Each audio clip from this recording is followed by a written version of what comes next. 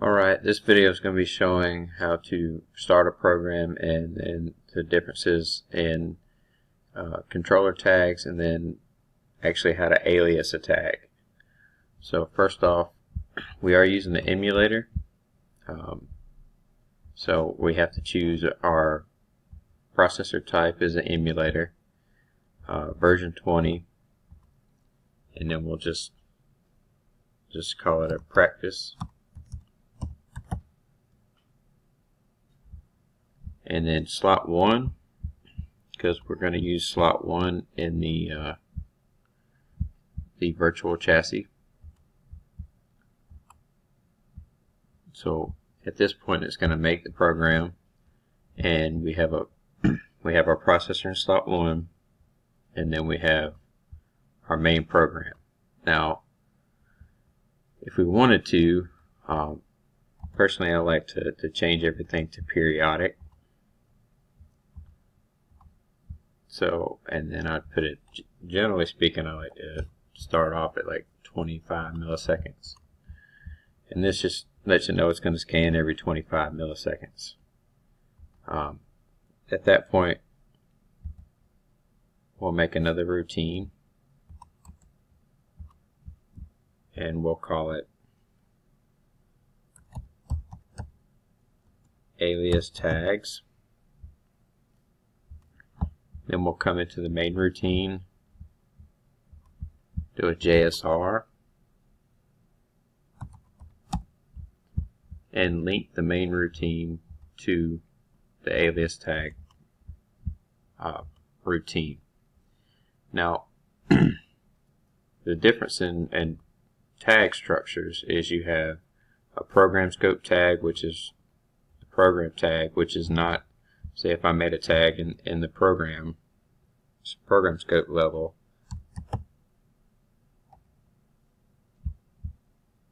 and then I change it to bool, that once it's made, so at this point I won't be able to come in controller tags and see that tag.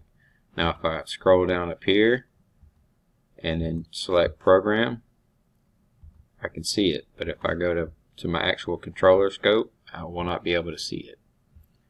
So if you want to use the tag throughout the whole program anywhere, it has to be a controller scope tag, meaning it has to be at the controller level and not the program level. So if you wanted to alias something, say for instance you want to alias a different tag or whatever the case may be. So we'll have like tag 1, and then we'll have that, well, let's put that as tags, because that way it's our dent level. So that's our dent, and we'll have tag 1 and then alias it to, we'll alias it to dent 1, and then tag 2 and then alias it to the second. So at the same time, we can just keep on doing the same pattern. And all it's really doing is linking the two together. So it's linking this tag with this tag. So if you use it, if I come in here and I used it and I said, okay, tag 1,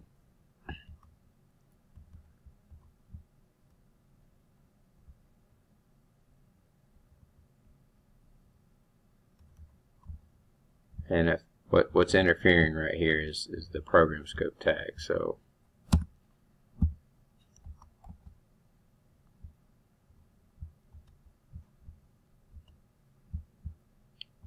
now if I came back in here and said tag 1, it would have the alias right there, and then say I wanted tag 1 to cut on tag 2. Well, let's just not make a new tag. Let's just select it. So you see the alias on the bottom down here.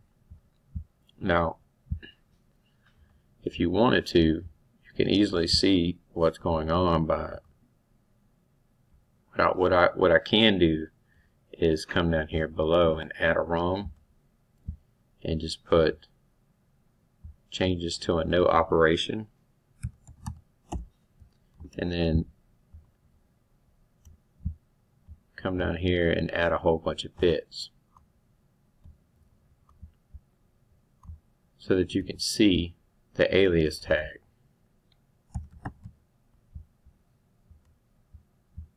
So on tags, I can show you this one, keep going.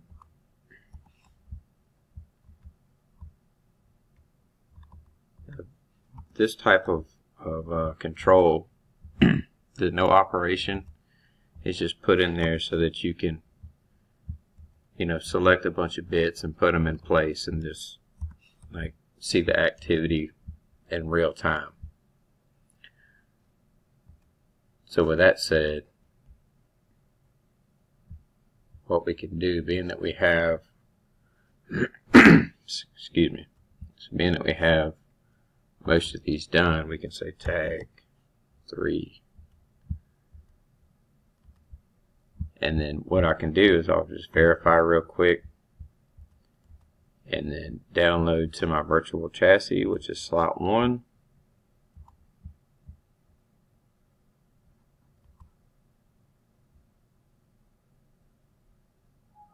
Now it is going to start up.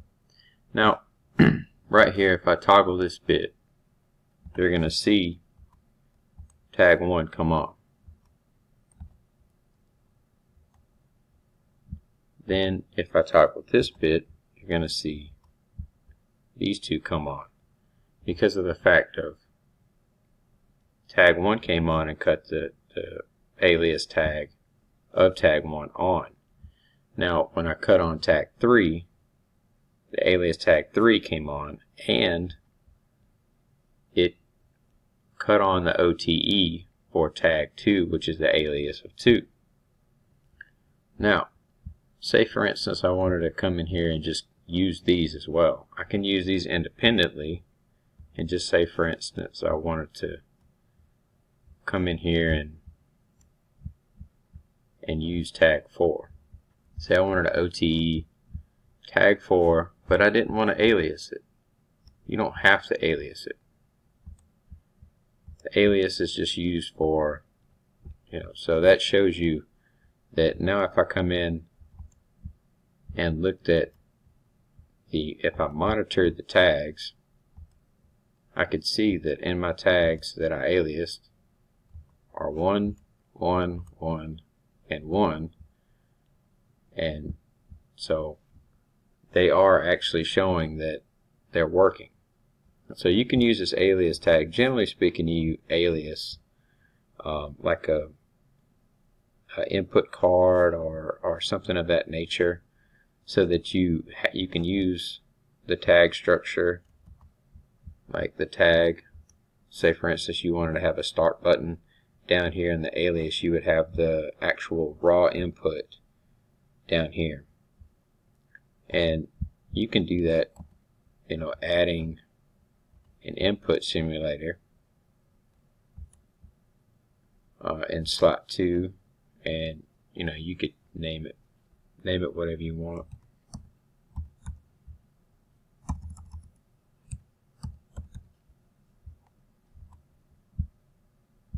So then you could come in here and add that in.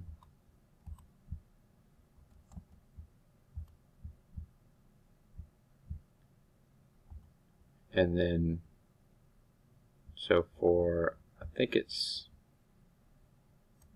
not sure where that's going to fall under.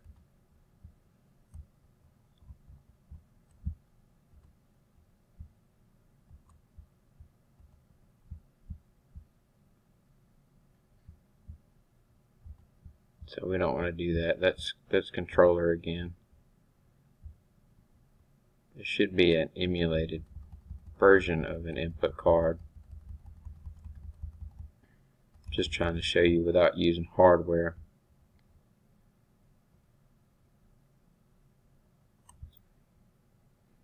So I'm not seeing it right now. You can also try to discover it, which is not going to see anything.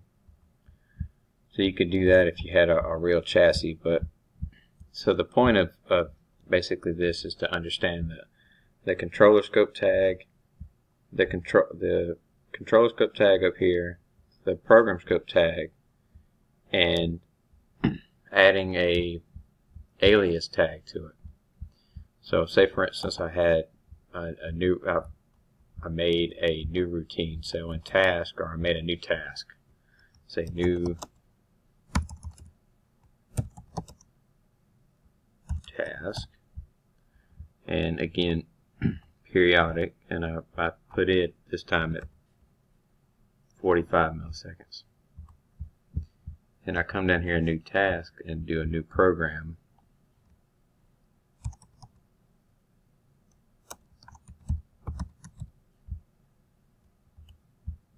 And in new programs, I put in my routine. So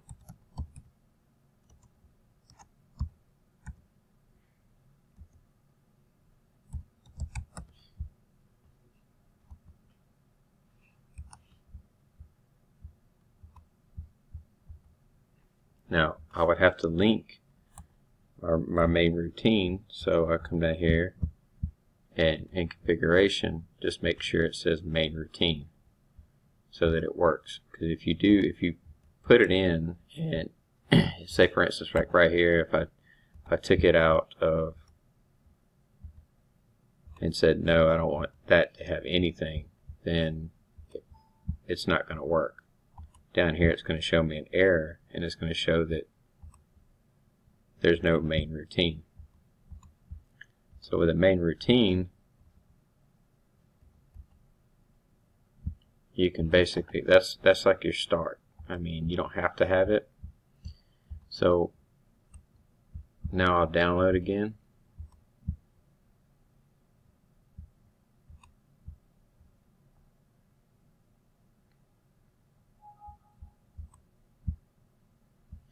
And in that download, I just wanted to show real quick, like, so for instance, program scope tags in this program, I can say scope tag 1, and again make this a bool. If it's just a tag, you just want it a bool. And then down here in this program scope, you don't see that, nor do you see it in the controller scope. So if I went to programs and I went to the first program, I would see that tag.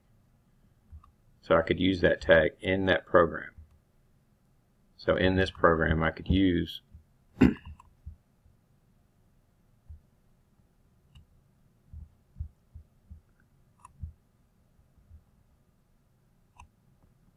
could actually come in here and say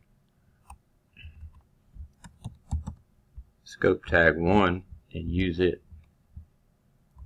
So for instance, right here, just toggle that on, and you see scope tag 1 is on. So if I went to program tags and monitored, scope tag 1 would be on. Down in this program you have nothing. So I just wanted to give a rough overview real quick of program scope tags, which controller scope tags, program scope tags, and then alias tags. So how to alias tags, and then how not to. So you know, if you just wanted a regular tag, you can just use the regular tag. If you wanted a program scope tag, or if you wanted to use an alias, you can alias it. If not, you can just, you know, use it as a normal bit or normal tag or whatever you wanted to. So I hope that helps you, and if you have any questions, just leave a comment below, and we'll have more videos for you.